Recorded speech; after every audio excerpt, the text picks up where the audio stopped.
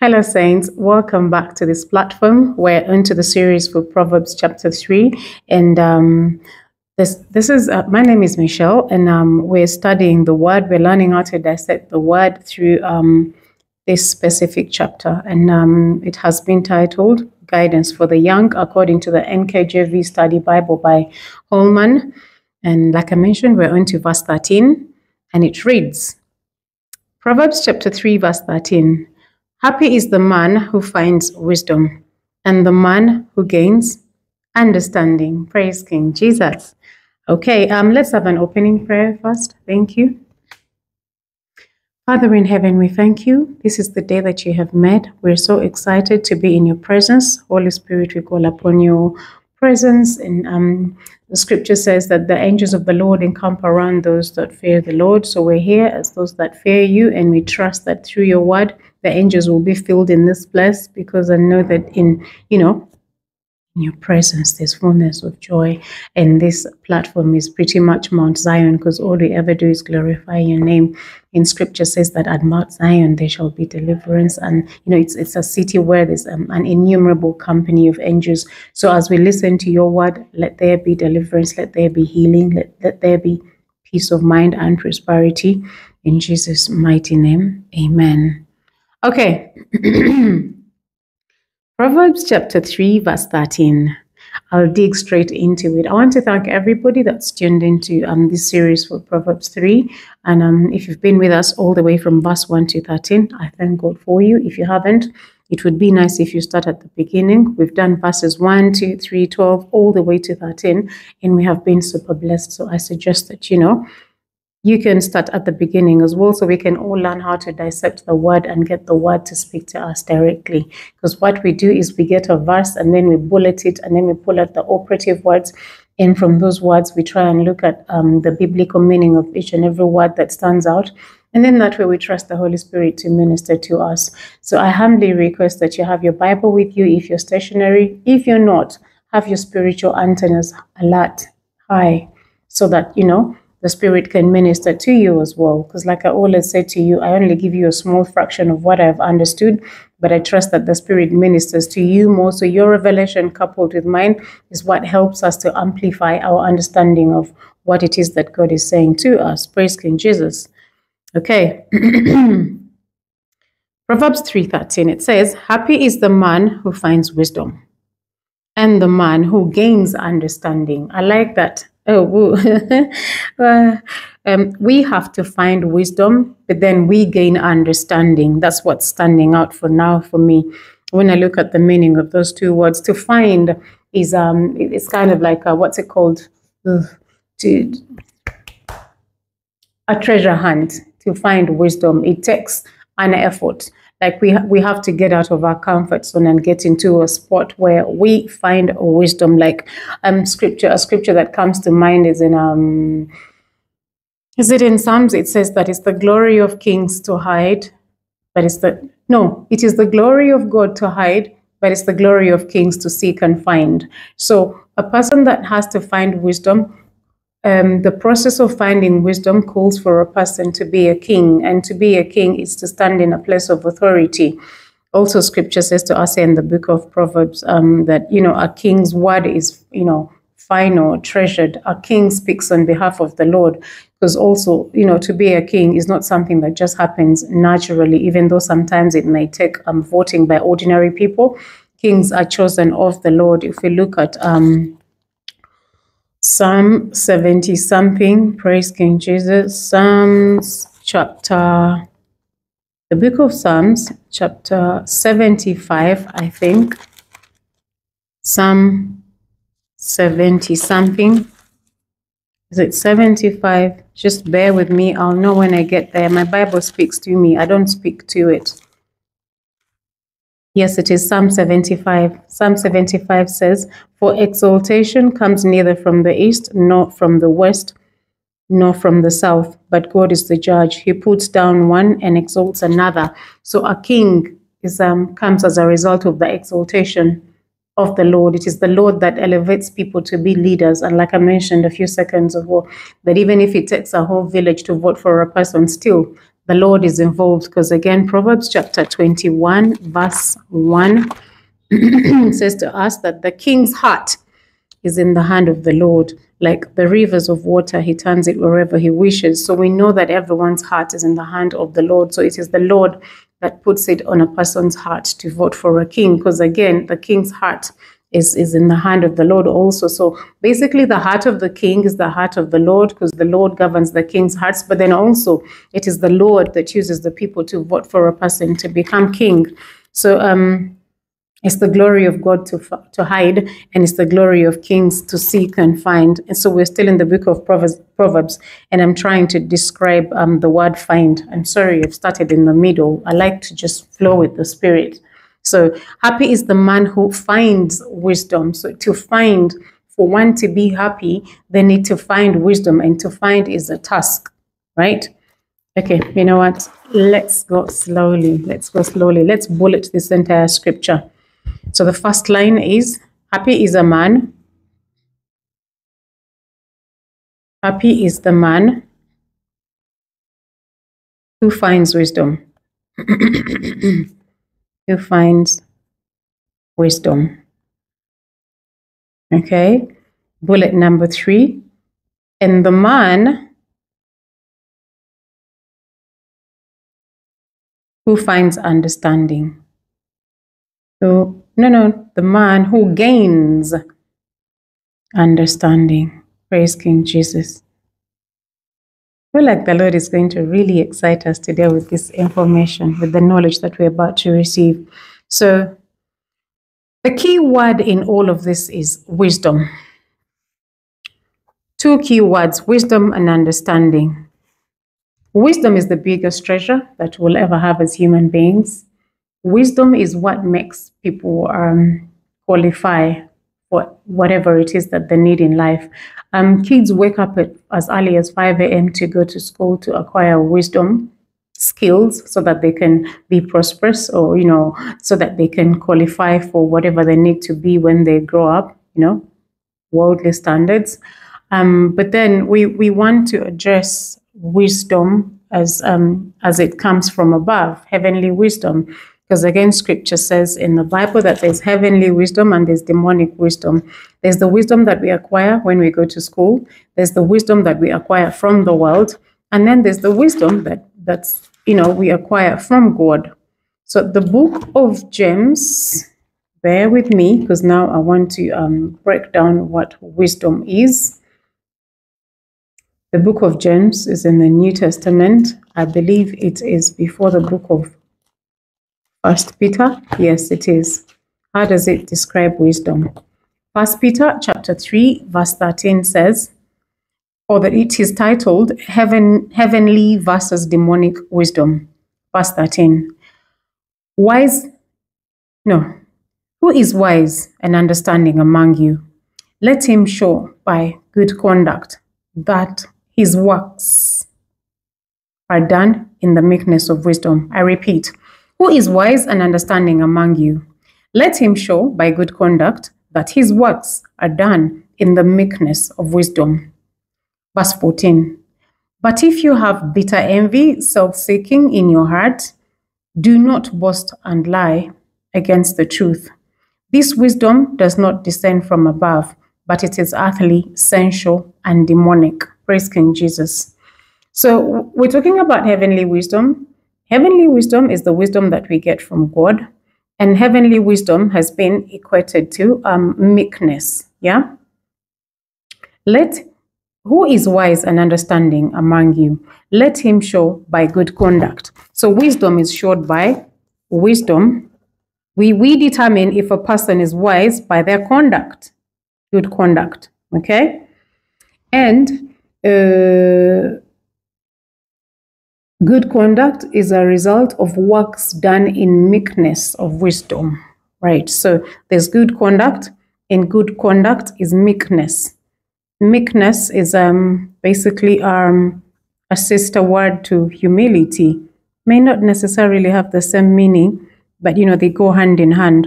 When I think of a man that was meek in the Bible, I think of Moses.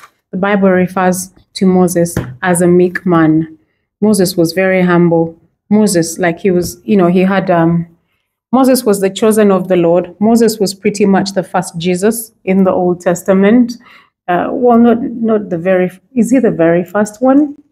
I think Isaac is, or Abraham is. Okay, Moses was anointed by the Lord to go and get the children of Israel out of Egypt.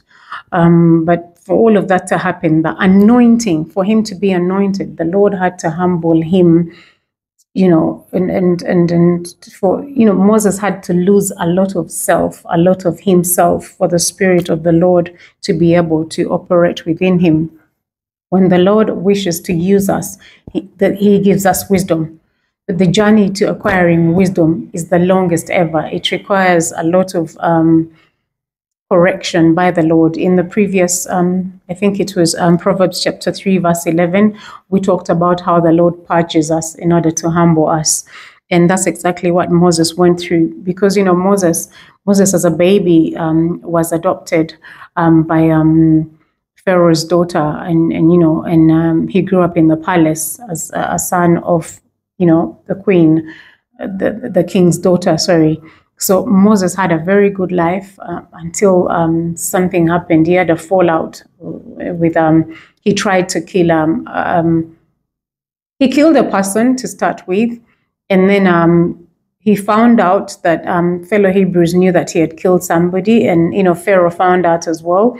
So Moses had to run away into the wilderness, and then he ended up at a priest called Jethro, at Jethro's home, and he married Jethro's daughter, and he started to work for Jethro in the wilderness. It was a far cry from the life that Moses grew up in. Moses, first of all, he was in the palace, well taken care of, and then the next minute he knew he was in the wilderness, and he was, he faced a lot of hardship. But by the time the Lord calls him in, I think it's Exodus chapter 3, with the burning bush incident, he was proper humble. He was proper humble. He had walked a journey of humility, to the extent that every time the Lord spoke, he heard, he recognized I'll open for you Exodus chapter 3. I don't want to go very fast because we're here to learn, and I don't want anyone saying Michelle said. All I want us to ever say is God said, or the Bible said. Praise King Jesus. I am just a microphone of the Lord, and when I speak to you, I try to use the scriptures so that we can know that it is the Lord speaking and not I. The word of God is God himself, according to John chapter 1, verse 1, which says that in the beginning was the Word, and the Word was with God, and the Word was God. Also, the Word of God is Jesus, according to John 1:14, which says that, the Word became flesh, and we beheld his glory. In the beginning was the Word. Now the Word becomes flesh. The Word comes here on earth as Jesus Christ. Also, Revelation chapter 19, verse 13 says, I saw Christ on a white horse, and he had a name written on him that nobody knew except himself, and that word is the Word of God. So I want us to treat our Bibles with the utmost respect, knowing that every time we open this book, the Bible, Jesus, or God, is literally speaking to us. And we all know that Jesus is God because, in the beginning it was God, then God came down in flesh as Jesus Christ. Praise King Jesus. So Exodus chapter 3, verse 1 says, Now Moses was tending the flock of Jethro, his father-in-law, the priest of Midian, and he led the flock to the back of the desert and came to Horeb, the mountain of the Lord. Verse 2, And the angel of the Lord appeared to him in a flame of fire from the midst of a bush. So he looked, and behold, the bush was burning with fire, but the bush was not consumed. Now, this is the scripture I'm looking for, verse 2. I was saying to you, Moses was humbled so much, by the situation that he went through in the palace, to the extent that he had to run away. But the Bible says that in Exodus chapter 3, verse 2, that the angel of the Lord, when you read the New Testament and you see the angel of the Lord, you will see that angel is capital A, and angel with capital A is pretty much Jesus before Jesus comes in flesh. Jesus as a spirit. Praise the Lord. So anyway, The angel of the Lord, capital A. So we're looking at, also I said to you earlier, when we have capital letters, we know we're either addressing God or Jesus in the Bible. Everyone else is small letters. I really feel so bad and frustrated when people spell God with a small g. Small g's is small gods, yeah? God is capital G. Jesus is capital J. When we're writing him or he or referring to him in whichever way, it's always a capital letter so that we can accord him the respect that he deserves as the creator of the universe, aka the savior of the whole world. Praise King Jesus. So this verse 3 is saying, the angel, capital A, of the Lord appeared to Moses in a flame of fire in the midst of a bush. The Bible says, so Moses looked, and behold, the bush was burning with fire. So two things I want us to point out here. Number one, Moses looked. Number two, he beheld. A lot of us look, but we don't behold. And that's why we come to these scriptures. Some of us read the Bible, we just look. We look in passing like we're reading any other book, but we need to take a step further and behold as well. When you look at the book of Revelation, when John the Revelator, the former, John was a bestie who worked closely with Jesus, one of the disciples. So, he's taken off to the island of Patmos. He's consecrated so that, the Lord can appear and speak to him. Remember, I'd said to you, it's the glory of God to hide, but it's the glory of kings to seek and find. So God is hidden. Not everybody can find him. For Moses to find the Lord, he had to go through tough situations. Like, he ended up at, in the wilderness. He ended up out of the palace where he was brought up. John the Revelator, despite being a best friends with Jesus, the beloved of the Lord, the Bible refers to John as the one who rested in the chest of Jesus. He also was taken off, imprisoned at the island of Patmos. Revelation chapter 1, verse 9, I think it talks about him being at the island of Patmos where Jesus appears to him. So humility or meekness happens as a result of consecration. Praise King Jesus. Revelation chapter 1 verse 9 says, I, John, both your brother and companion in the tribulation and kingdom and patience of Jesus Christ, was on the island that is called Patmos for the word of God and for the testimony of Jesus Christ. So meekness is what enables us to hear the word of God. Normally, when we're so busy going about our lives and we have everything figured out, it's very difficult to hear the voice of the Lord. But when a situation appears that makes you lose all of yourself, that, makes you lose life as you knew it, it pushes you into a corner where your spiritual antennas are open to hear from God, because it leaves you no option but to hear from God. Also, I need to stress this. We don't seek the Lord. Yeah. It is the Lord that enables us to find him. God is God above every situation. You will find that Moses didn't outrightly go out to kill another person so that the Lord can send him out of the palace. He did it out of compassion. Moses, he was a Hebrew boy that grew up in Egypt with the Egyptians. But then he saw his brethren fighting, and he felt compassion, and he stood up to help. He stood up for his brother, like, why are you Hebrews fighting? And then they said to him, who died and made you king over us? We had a rumor that you killed a Hebrew guy the other day. Do you also want to kill us? So a situation happened, but it was the gentle hand of the Lord consecrating Moses, pushing him into the wilderness so that he can empty him of self. Because a lot of us, our issue is self. We are so proud. We're so self-consumed. We think that we have it all figured out. We think that we know it all. And the Lord has to pass us into some situations in order to humble us. And also we can see that John was taken to the island of Patmos, not by choice. And also, I like Jesus. Jesus is so exemplary. Everything that we have to go through as human beings, he came here to show us as an example, because we can also see Jesus himself, when he came here down on earth, before he starts ministry, he's also shipped off to the wilderness to humble him, before the Spirit of the Lord can, before he can start to minister. Listen to this. Matthew chapter 4 verse 1 says, then Jesus was led up by the Spirit into the wilderness to be tempted by the devil. Verse 2. And when he had fasted 40 days and 40 nights, afterward he was hungry. Praise King Jesus. But what I was interested in was verse 1. It says, then Jesus was led by the Spirit into the wilderness to be tempted by the devil. Humility or meekness is birthed in the wilderness. And it is in the wilderness where we encounter wisdom. You see, we're trying to talk about wisdom here because now we're trying to dissect Proverbs chapter 3, verse 13, which says, happy is the man who finds wisdom and the man who gains understanding. Praise King Jesus. So wilderness is inevitable. If you ever see a person that has a lot of godly wisdom, it's because they've been through the wilderness.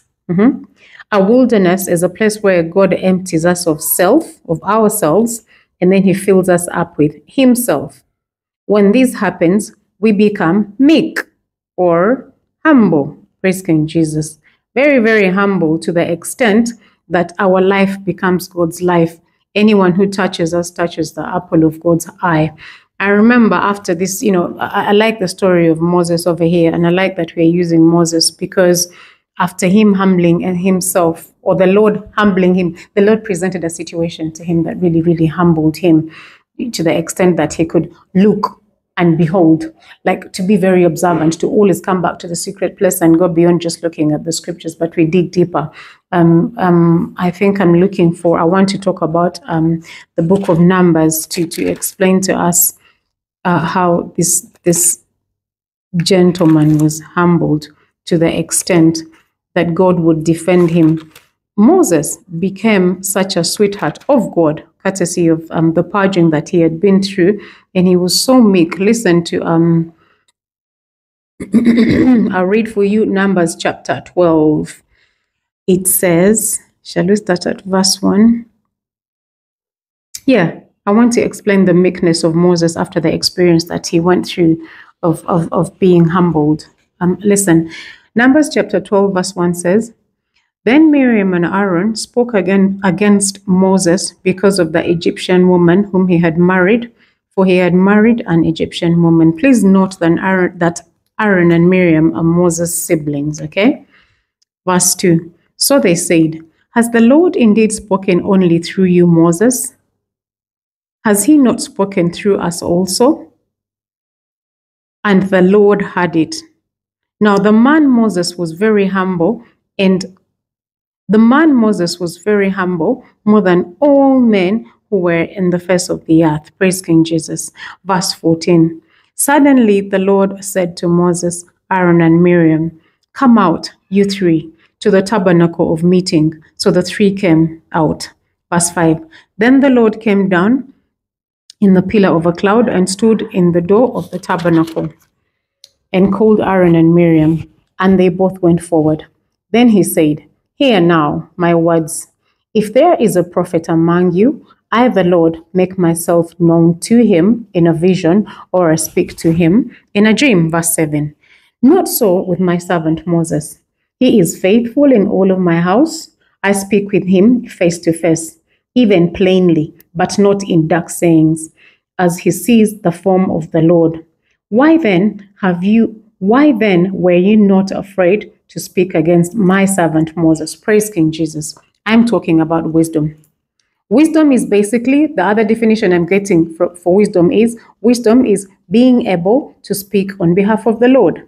Being able to speak on behalf of God. Okay? Now, as human beings, from our upbringing, from the system of the world, the schools that we went to, or the things that were said to us by other people, we can get so full of ourselves.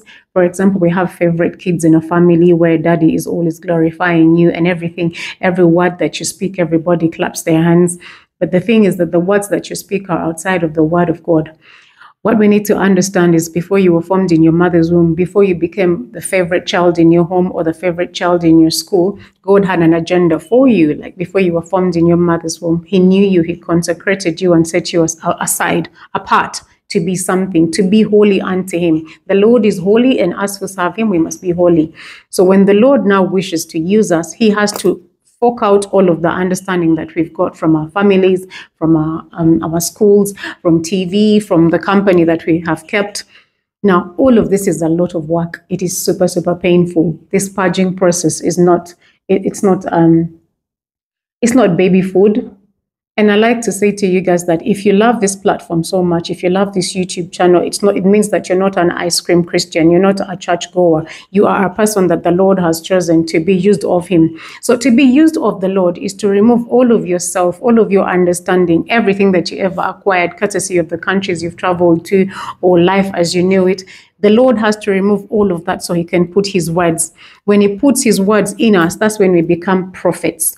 A prophet is a person that speaks on behalf of the Lord. And I've explained to you the purging process that Moses went through after he committed, he was just out of the palace and he had to go live in Midian with Jethro and Jethro's daughter, who, his wife, Jochebed. So Moses is the treasured of the Lord. So Moses' siblings, Aaron and Miriam, look at him as a brother. And so should they, because physically he's their brother. And you see, Miriam is Moses' big sister, so we can't, really blame her so much for being carnal, because we see Miriam play a big role when Moses is put on the river Nile in a basket by his mom so that Pharaoh doesn't kill him as a baby. It is Miriam that took care of Moses on the Nile. It is actually Miriam that tells Pharaoh's daughter that, look, when Pharaoh's daughter picks up Miriam from the Nile, when Pharaoh's daughter picks up Moses from River Nile, it is Miriam that tells Pharaoh's daughter that, look, I know somebody that can take care of this baby. So Miriam has always been pivotal in taking care of Moses. But now Moses has been through a purging process. One, he's consecrated from his father's house. He's taken into the palace, even though the Lord extends grace and lets his biological mom breastfeed him while in the palace, despite the fact that the mom had put him away on the river Nile in a basket. Moses is not very close to Miriam when growing up. Moses has to be taken out of his father's house, and then when he grows up in the palace, up to a certain age, he has to be pulled out of the palace to be taken to Midian, where he learns the ways of the Israelites, because Moses, the calling upon his life was to come back and rescue the children of Israel out of Egypt. So we see Moses growing up with a lot of wisdom of Egypt.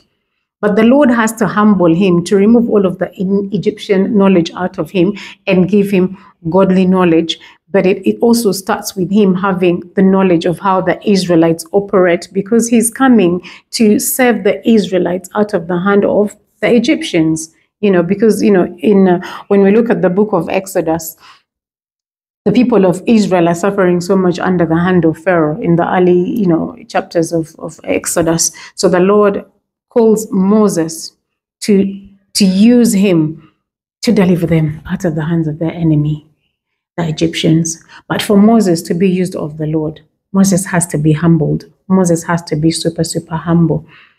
For Moses to stand before Pharaoh and speak to Pharaoh on behalf of God, Moses has to be humbled.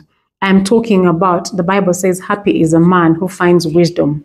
So for Moses to find wisdom, first he has to be meek. He has to be humble, to the extent that, when Moses goes to the palace, Exodus chapter 7 verse 1 says, so the Lord said to Moses, see, I have made you as God to Pharaoh, and Aaron your brother shall be your prophet.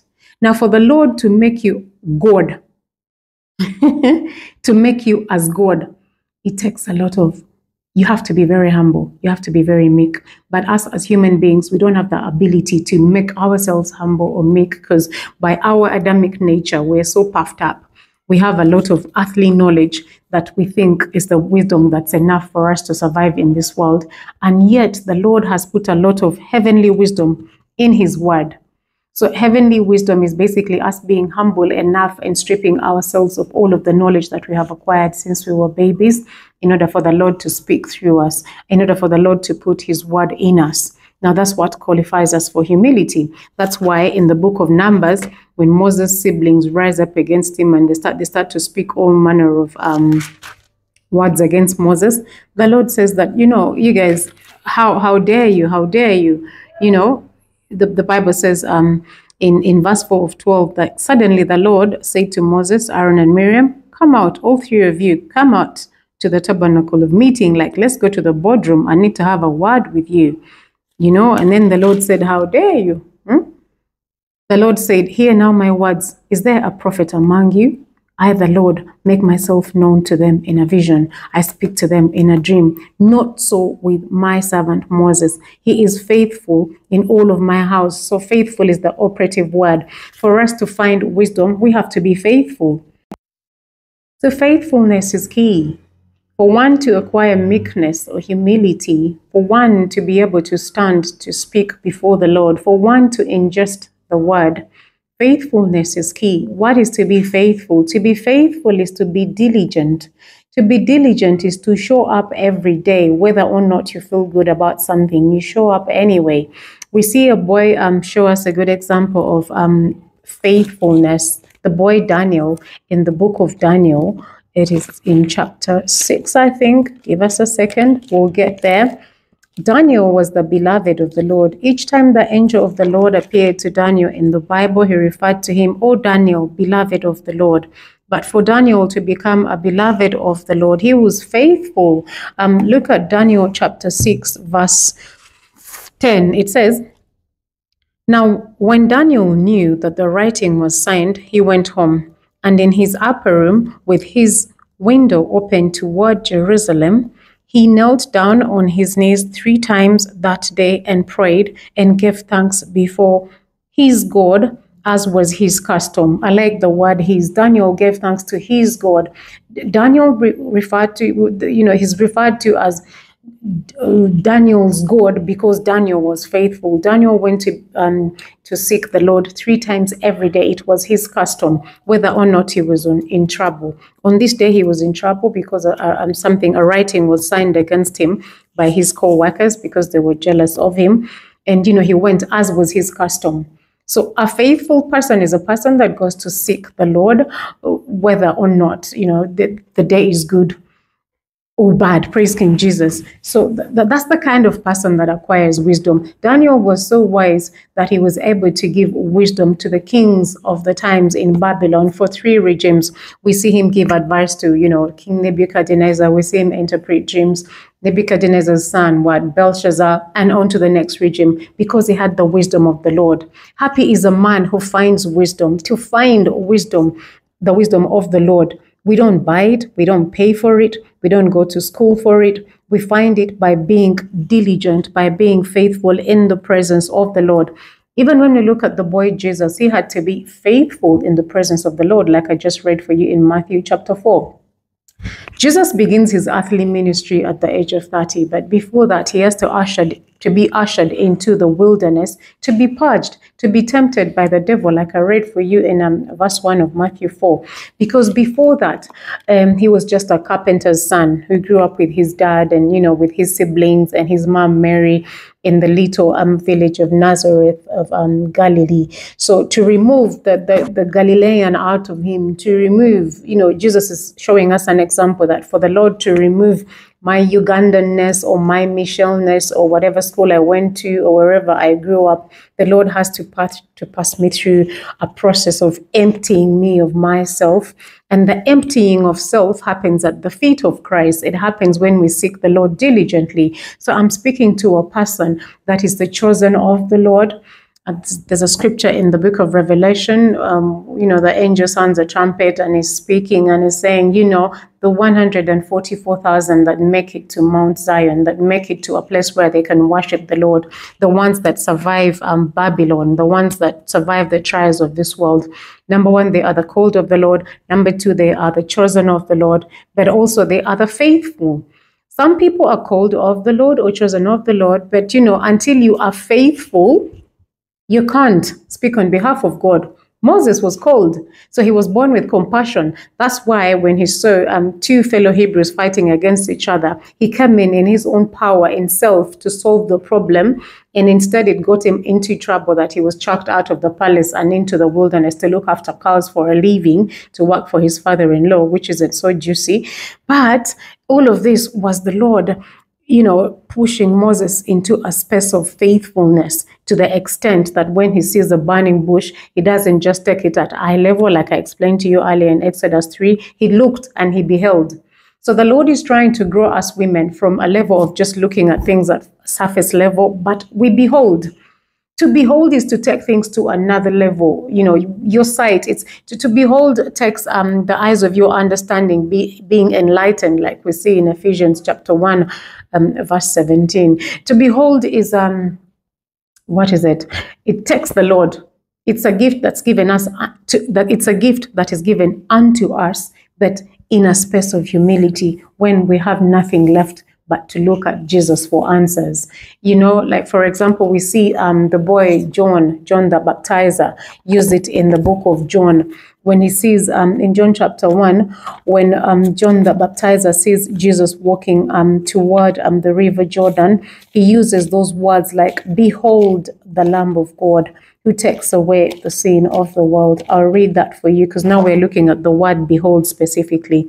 John chapter 1, verse 29, it says, "The next day, John saw Jesus coming toward him and said, 'Behold, the Lamb of God, who takes away the sin of the world.'" Now, for John the Baptist to get to a level where he can behold and recognize the Lamb, there had been a purging process that pushes him into a space of humility. John the Baptizer had spent a lot of years in the wilderness in order for him to learn to hear from God. Please note, John was a pastor's kid.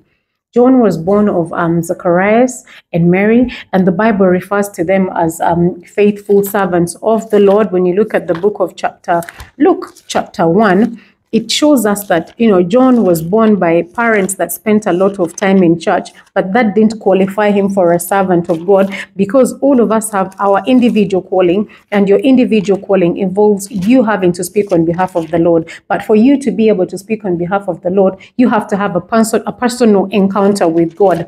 In this kingdom of Jesus, there's nothing like inheritance, like, oh, I'll be a pastor because my dad is a pastor, or I will inherit the church because my dad. No. Everybody has an individual journey. Look at Luke chapter 1, verse 5. It says, "There was in the days of Herod, the king of Judea, a certain priest named Zacharias of the division of Abijah. And his wife was of the daughters of Aaron, and her name was Elizabeth. They were both righteous before God, walking in all the commandments and ordinances of the Lord, blameless." Praise King Jesus. So John the Baptist's dad, Zacharias, he was serving, burning incense at the altar, serving the Lord. And he was from the lineage, the priesthood lineage, you know, the Levitical priests, as chosen by the Lord in the earlier days. And, you know, after the children of Israel after they leave Egypt, praise King Jesus. So, despite having God-fearing parents, born in the right godly family, this man, John the Baptizer, for him to be humbled in order for him to be able to behold, had to walk his personal journey. Because the minute John the Baptist is born, the Bible says, the birth of John the Baptist, it says that he was taken away John chapter 1 verse 80. It says, "So the child John grew and became strong in spirit and was in the desert till the day of his manifestation to Israel." So this is the whole of chapter 1, a lot of it. If you read it for yourself, it talks about how John the Baptist comes into play. His parents are believing God for a child for a long time. Before he comes in, an angel of the Lord comes and gives the mother the itinerary of the father, Zechariah, the itinerary of who John shall be. And then John is finally born, and, you know, but there comes a time when this boy has to be sent away to the desert until the day of his manifestation, until the day that he is presented to Israel to speak on behalf of God, to prepare the way for Jesus Christ. So this is what faithfulness does. Faithfulness opens up the eyes of our understanding. But you see, unfortunately, faithfulness doesn't come on a silver plate. I speak from experience. The Lord has taken me through a lot for him to enable me to say one or two words on his behalf. And It doesn't feel good. It doesn't feel good when you go through a good number of unpleasant situations. But what I can say to you is the little glory, the glory that happens, the glory that manifests upon your life after the purging process, after the Lord sharpening your ears, is beautiful. Is beautiful. I remember one time I was at church in 2021, and my pastor gave a prophecy, and he called me Michelle from the back of the church, and he said, in you there's bellies filled with living waters. I pray that the Lord opens up your eyes so that you may see. Now, I was so excited. All of us, when the pastor is moving around, we like for him to lay hands on us and say A, B, C, D. But boy, the word that is said about you, a prophecy that is given to you, is the beginning of sticks and stones in your life until that which has been said comes to pass. It is said about Moses in the book of Psalms that the word of God Joseph. The word of God purged Joseph until the word of God that was spoken to him, until the promise on his life came to pass. The word of God tested him. So this is what happens. You go through unpleasant situations, and unfortunately, some of us like to start blaming. There's so and so's done this to me. Everybody doesn't like me. So and so did this to me. We even blame the witches. Yeah, there may be witches, but the Lord knows everything. I like the book of Psalm 139. If you read verses from 1 to 12, it explains to you clearly that the Lord knows when we get up. The Lord knows when we lie down. The Lord comprehends our path before we even get there. He knows what we're going to say. Behold, He knows what's on our tongue before we even say it. The Lord knew us when we were carefully, wrought in our mother's wombs. He knew before we even entered our mother's wombs. The Lord knows everything about us. So I feel like we need to get away from the space of the self-pity and blaming whoever's responsible for the misery in our lives, and take this humble pill and try to take that path into faithfulness, to a spot where, the Lord can speak to us, to teach us what He needs to teach us, so that we can become prophets, so that we can speak before Him. As I was describing faithfulness, and a scripture came to me from Isaiah, and I'm trying to pull out, the Lord is saying to you that's listening to me that, look, as the chosen of the Lord, faithfulness requires you going to the secret place every day. So my question to you is, when do you visit your secret place? When do you go to that spot where the Lord speaks to you every day? And it has to happen every day, because the word of God is new every morning. Life's challenges are new every morning. So we need to be diligent. It is the grace of the Lord that helps us. But we need to listen. We need to go so we can hear from Him, so that we do not drown in life's sorrows, or so that we do not make the entire process very, very long. You don't want a journey that could have taken 4 days to take a whopping 40 years, like our cousins from, the ones that were in Egypt in bondage. I'm looking for a scripture. Isaiah chapter 50 says, listen, Isaiah chapter 50 says, verse 4 says, the Lord has given me the tongue of the learned, that I should know how to speak a word in season to him who is weary. He awakens me morning by morning. He awakens my ear to hear as the learned. Praise King Jesus. So much as it's the Lord that draws us unto Himself, the Lord chose Moses, the Lord chose Joseph, the Lord sent Jesus, the Lord chose you, the Lord chose me. There's a part for us to play. The Lord will wake you up, but the question is, will you throw your duvet away and wash your face and go before His face so that He can speak to you? And His face being the Word of God. Praise King Jesus. For example, I was waking up this morning at 2:30 a.m. Unfortunately, I wasn't able to go back to bed until now. But, we have an arrangement. Before, I used to set my alarm for 3 a.m. or 3:30 or 40. But, now, even if I don't set it, He wakes me up still. Like, wake up, wake up. If you are going to speak on behalf of me, I need to fill you with my words. Praise King Jesus. So, this scripture is saying, the Lord, for Him to make you a prophet, for Him to give you a tongue of the learned, For him to enable you to speak a word and it is established, you literally have to lose all of yourself. You need to lose all the beliefs. You need to lose, whatever life meant before. And life has to be, what is God saying? What does the Lord have to say to me? I like verse 5. It says, the Lord has opened my ear and I was not rebellious, nor did I turn away. So he opens your ear so you can listen from him. Because again, a lot of us go to the Lord with our ideas. We want to tell him what we want.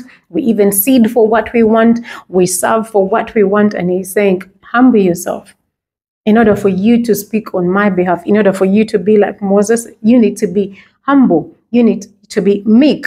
And that takes coming to me every day because I need your vocabulary to change. I feel the need to share Job chapter 22 because also that one picks it out nicely. For you that is chosen of the Lord. Where's the book of Job? It's before Proverbs. There it is. It's before Psalms. Job chapter 22. A lot of us like this scripture that says, oh, you'll decree a thing and it will be established. We shall not be one-liner people. What are the verses before that? What is the instruction that the Lord is giving to you before you qualify for a person that speaks a thing and it shall be established? So let's go all the way back to verse 21 of Job 22. It says, now acquaint yourself with him and be at peace. Thereby good will come to you. Receive, please, instruction from his mouth and lay up his words in your heart. Do you see that over there? Like, be faithful. Always come back to the secret place so that, you can get acquainted. An acquaintance is a person that walks closely with another. This journey of Christ has purged me good and proper. If I have any acquaintances, they're not more than the people, the fingers on this hand. Maybe 1 or 2 or 3 people are my acquaintances, my close people. And then, the hi Michelle, that's tons, like 4 bendy buses or 4 double-decker buses, tons and tons of people, right? But, and this is what the Lord is saying, acquaint yourself with me, like walk closely with me, be my disciple. A disciple is a person that walks closely with their leader, like the 12 disciples walk closely with Jesus. To be discipled is to be disciplined into the person that you're following. Because again, the word discipline comes from disciple. All of those words, they have a similarity in there. So there's got to be a discipline where you walk so closely with the person that you think alike. And you have to walk so closely with them so that you get to this part in Job 28, where it says, for you will decree a thing and it shall be established for you, so light will shine on your ways. Praise King Jesus. It says that, you know what? Don't get tired of seeking the Lord. Seek the Lord. Do life the right way, and I'll make you prosperous in a way that you have never known. You don't have to sweat like the rest of the world to make money. Listen to Ecclesiastes chapter 2. Verse 26, it says, for God gives wisdom and knowledge and joy to a man who is good in his sight.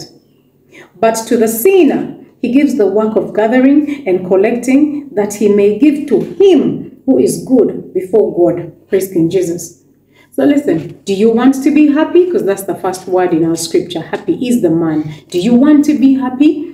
Come and seek the Lord diligently. Come to the scriptures. Find out who he is. Every time you open this Bible, open it up, not just as a novel, but with the intention of finding out the nature and character of God. Like, what is the nature of God? Who is God according to the scriptures? Because God is so big. He's so vast. He doesn't have one name. He says to Moses in Exodus chapter 3, verse 3, when Moses says to the Lord that, okay, you're sending me to Egypt. Who shall I say sent me? What shall I tell the children of Israel? Then the Lord says to Moses that, you see those kids over there? Previously, I revealed myself to them as the God of Abraham, Isaac, and Jacob. But now you go to them and say to them that I am that I am. Tell them I am has sent me. What is I am? I am is, I'm a covenant-keeping God. I am multiple. I'll be what you need me to be in your life situation. If you're not feeling well, I'll reveal myself to you as God the healer. But for you to understand it and believe it as a result of it settling in your heart, you have to faithfully, diligently come back to me in your secret place, like Daniel. If Daniel is doing it 3 times a day, you can choose to do it 1 time a day, but I assure you that diligence is what gives you an antidote to life's stress. There's so much stress in the world. Everybody is operating on a mental illness, spectrum. Lately, I've noticed mad people is not necessarily guys that are walking around without clothes or eating from a dustbin or whatever. Even guys in suits are struggling. Madness is basically the inability for one to manage their mind. That's why a lot of, rehab centers are filled up to full capacity. There's no room, or some are having to see private, people. Those that are not into God are going to see shrinks or seers or, healers or whatever fancy name you give it. But if you don't come to the Lord, you're going to fellow human beings. How can you trust a fellow human being to give you advice about yourself? By the way, before you go to this shrink or to this healer, look at them. When you look at them closely, are they richer than you are? Are they more prosperous than you are? Do they look peaceful at all? It's just me when I see them in the movies. They don't look as, prosperous. I mean, if they had it all figured out to the extent of advising you to tell you what's going to happen in future, why does their life look so mediocre? Because they use familiar spirits. Familiar spirits tell them things to tell you, and these familiar spirits are actually demonic, and you are unknowingly being entered into, evil covenants, demonic covenants with the devil's kingdom. The only source of wisdom, the only source of the truth is in the Bible. The words that the Lord says to us are spirit and are truth. The words that Jesus says is the absolute truth. And the absolute truth starts with you accepting that Jesus Christ died on the cross for us. The news of the gospel. The gospel is the truth. So the first information that you need for you to tap into this kingdom of wisdom is accepting that, God loved us so much that he sent his only begotten Son, Jesus Christ, that whoever believes in him will not perish, but have everlasting life. The entire journey that Jesus walked on earth, and he gave us a demonstration of how life is done, every step that he took was to the cross. So when you believe in the cross, then you will actually have access to the power of the cross. The power of the cross is what gives us a revelation. The power of the cross is what enables the Spirit of the living God to be upon us so that we can also carry our crosses to a place of freedom. Let me tell you, this pilgrim journey is very, very long. There's a book. If you have kids and you're watching this, you need to look for a book called The Pilgrim Journey. It's a very good book, but it's for kids. I borrowed it from a friend of mine that's not older than 18.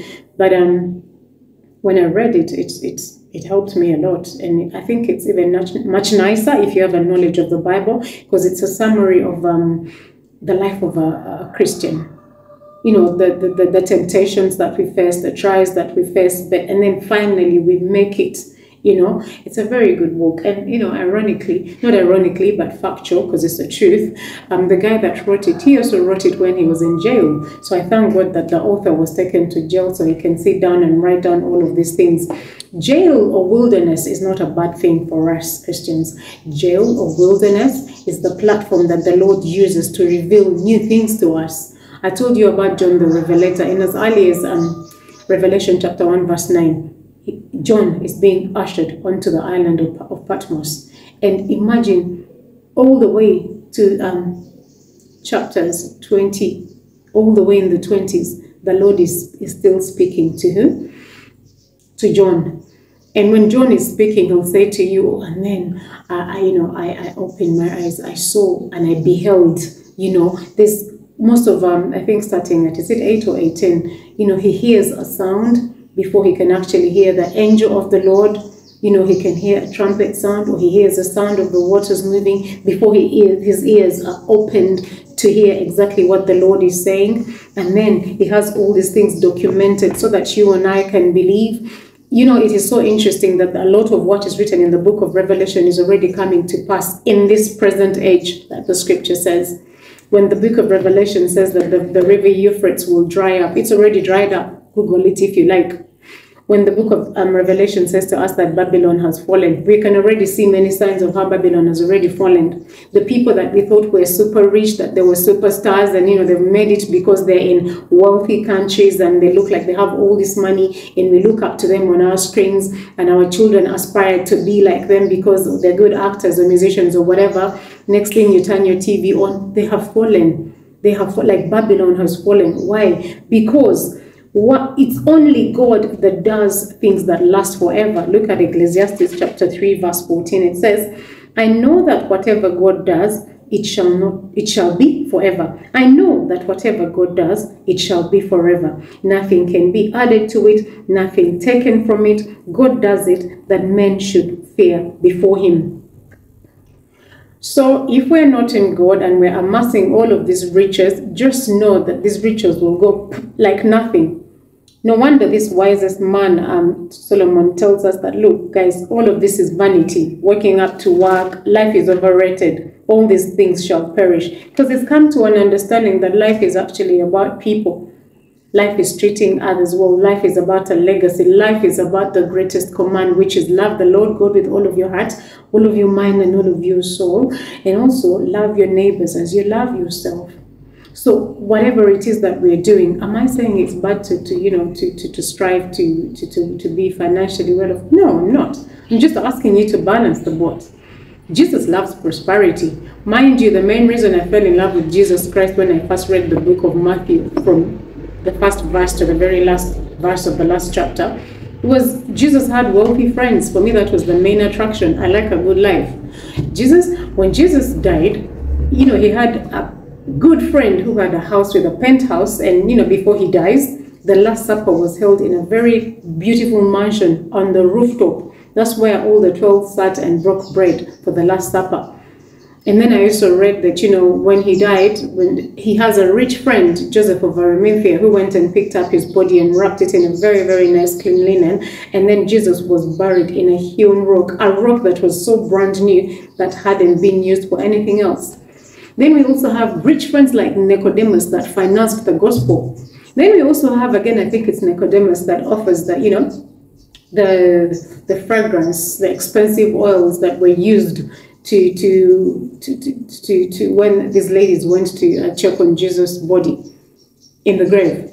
So Jesus loves us to be rich, but the kind of riches that we want are only enjoyable if they're tied to the kingdom. That's why scripture says, seek first the kingdom of God and his righteousness, and all of these things will fall in line. Righteousness being doing what is right, and the ultimate righteousness is believing God, because again scripture says in Genesis that Abraham was counted righteous because he believed God.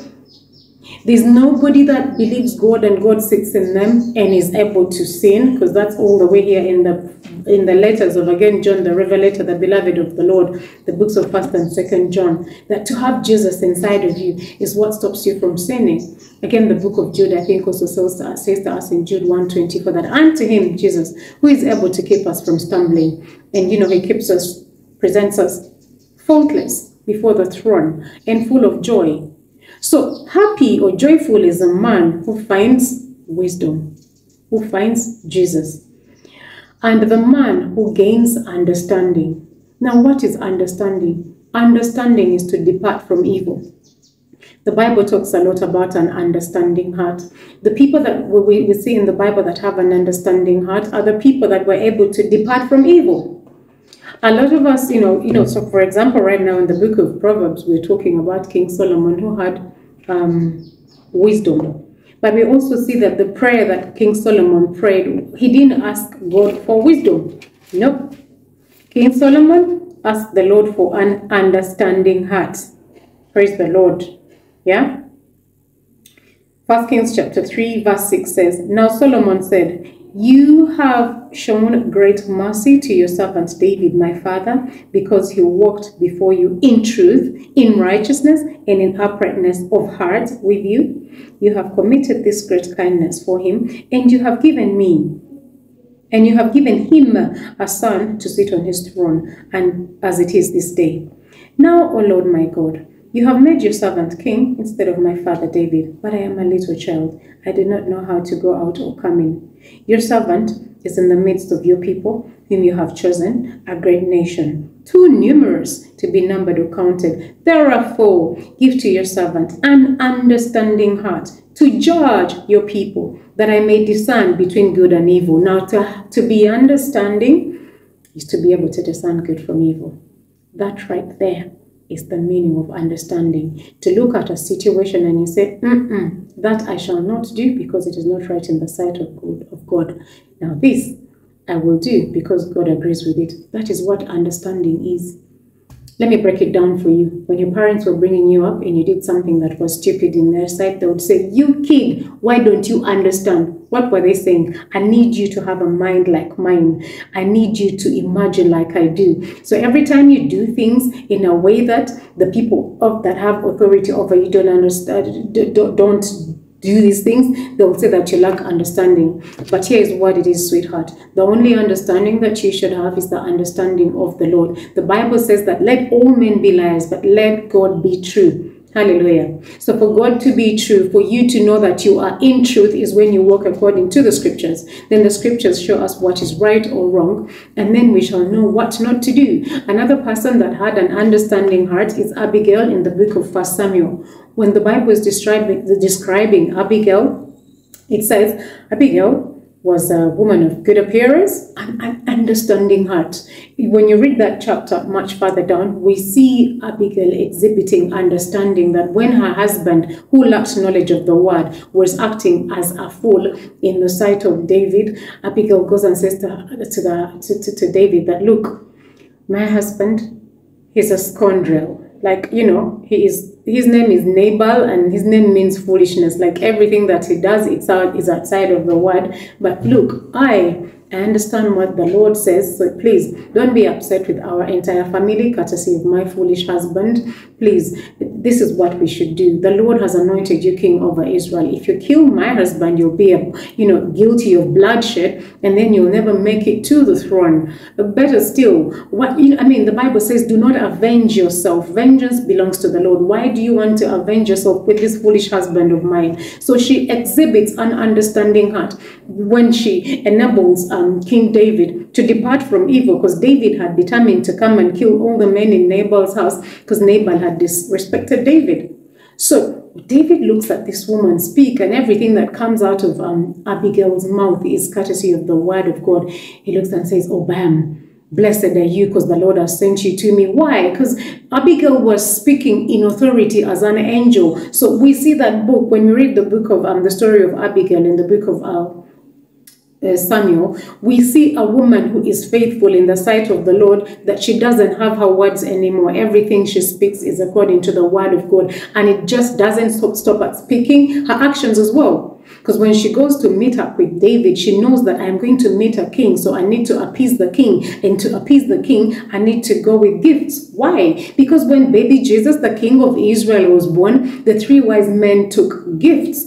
Offering gifts or giving is an act of worship. So I'll send some gifts before me to appease the king's heart. And when I get to the king, I will bow down like a humble woman, and then I'll address the king with the word of God, because my actions have gone before me. Praise King Jesus. The Bible says that a person's gift opens doors for them. The actions that Abigail exhibits open the door for the words that she's going to speak to be received by David. Man, later on when Nabal dies, because foolish people end up dying, David sends his servants and says, please guys, go and bring me that chick. That's the woman I need by my side. I need a woman that has an understanding heart, because I am a king, and if I'm going to govern, I need to be on a pillow with a woman that speaks wisdom into my ears, as opposed to her whinging husband. So that's where the Lord is calling us to be as women, to have an understanding heart. This scripture has said to us, a happy man, maybe we should say a happy woman. Happy is the woman who finds wisdom, a woman who finds Jesus, a woman who finds the word of God, even though the journey to finding is the Lord. That's why it's called finding, hide and seek. And the woman who gains understanding. Understanding is gained. Understanding is not by lifting up holy hands or slaying demons. Understanding is by coming to the scriptures to read so you can acquire the spirit of discernment. I am going to close with Job chapter 28, verse 28, that also has that description. Praise King Jesus. Job chapter 28, 28. These are words that are spoken by Job. No, God is speaking to Job, because Job had a lot of drama because of whatever he went through. And the Lord is saying to Job, listen, Job 28, 28. And to man, God said, behold, the fear of the Lord. Now that is wisdom. And to depart from evil is understanding. Guys, there's no other definition for wisdom and understanding. Praise King Jesus. It takes an effort. It takes faithfulness. That is what births a humble person. And for us women to reign, to live in authority as the women, as the creatures that the Lord created as helpers of destiny to powerful men, we need to operate in humility. We need to operate in wisdom and understanding. Because much as the Lord has anointed us as helpers, we're actually helpers to people that are bigger than us. A woman was derived out of man. The word woman means of man. Man was created first. He was put to sleep. And a rib was taken out of man to create us women. So because of the hierarchy that has been presented before us, there's God, there's man, there's woman. The only way that we can reign on the third row where we have been placed is by wisdom, to know when to speak and when not to speak. And when we speak the word of God, and we do it in humility. So the Lord is calling you that's listening to this to faithfully walk the journey of being humbled. But like I said before, you can't do it in your own might. It starts with Jesus. The Lord spoke in the beginning. We did not listen. The Lord sent all manner of prophets to Israel. Israel did not listen. The Lord sent until he had to come down himself as Jesus Christ to give us a demonstration of what it is to be humble. He came in, Jesus, the humble Son of God. Everything Jesus ever did was the way that God wanted him to do it. When you look at the book of John, when he's being fought by the Pharisees and the Sadducees and the religious leaders who thought that they knew it all because they were stuck in the law of Moses, he kept saying to them, I only do what my Father tells me to do. Verily, verily, I say to you, he kept saying to them, look, I'm not acting on my own accord. I'm walking according to the will of my Father. At some point, they said to him, okay, show us a witness. Jesus, show us a witness. Jesus said, my only witness is the one who sent me. So I'm speaking to a person who's facing all manner of persecution from people that think that they know it all. Run to the scriptures. Your only witness is the one that sent you. And for him to be your witness, you have to speak his language. And his language is the word of God. I'm talking to a woman that's want to be surrounded by angels. Again, scripture says that angels hearken unto the voice of the Lord. So you need to come here to hearken unto the voice of the Lord so that angels can be ministering spirits unto you, the woman that wants to inherit salvation, both the salvation of our Lord Jesus Christ and for you to be a savior in your family, in your community, in the entire nation. I'm talking to a woman that wants to impact. I'm talking to a generational woman. A woman that needs to leave a legacy. We need Jesus Christ. So if you've listened to this teaching and it has blessed you, I need you to put your hand on your heart and repeat these words after me. Lord Jesus, I thank you. I thank you for your word. I believe that you came down from heaven here on earth. You died on the cross and you rose again. You were resurrected by the power of God. I believe that with my heart and I accept salvation. In Jesus' name, amen. Okay, let us pray. Heavenly Father, I thank you. I thank you for the words that you have given us. Father, I present every voice. I present every lady that's under the sound of my voice. I pray that you visit them right now, King of Glory. Let your salvation power visit every woman right now. I see a woman that's been battling depression, anxiety, eating disorders, all manner of mental disorders. Father, send your spirit right now. Please receive the Spirit of the living God right now in the mighty name of Jesus. Spirit of the living God, you're very powerful. This person has been on medication for the longest, but you're coming in right now as the healing power that they need. Father, visit every woman under the sound of this voice that's been suffering depression because they didn't know where to turn. Thank you, King of Glory, because you're healing them right now in the mighty name of Jesus. Father, I also pray that you send your Spirit to open up the eyes of their understanding so that when they read the scriptures, they might understand and perceive, so that their hearts may turn and you heal them in the mighty name of Jesus. Father, I pray for every woman under the sound of my voice to receive right now the anointing to be good wives, to be good leaders, to be good mothers, to be good heads of community, courtesy of your word. Father, thank you because the spirit of Abigail is hovering right now. Every woman is receiving an understanding heart in the mighty name of Jesus. Father, I thank you because every woman that's listened to this message is standing in her position and raising her kids up in the way of the Lord. In Jesus' mighty name I have prayed. Amen. Thank you, guys. We are at Crest Homes. This is Crest Homes in Kitende. It's a beautiful place. It's a home away from home if you want, to have a holiday, whether you're in the country or outside of the country. Please call the number to make your booking. It's only $50 a night. These are 2-bedroom apartments. They're fully furnished. They're very comfortable in a quiet, serene environment. We have free Wi-Fi, free cable TV, and very good housekeeping. It's only 5 minutes drive from the main road, 20 minutes drive from the airport, 10 minutes drive to Kajansi Airstrip, 7 minutes drive to Kajansi Market, surrounded by supermarkets and, KFC and all the restaurants and everything that you need. It's also only half an hour away from Kampala CBD, so it's convenient if you want a good place to stay in Uganda. And like I said, only $50 a night. Inbox me personally or call that number for your bookings. And these apartments, there's 6 of them. It's a 6-apartment complex if you're traveling as a huge group.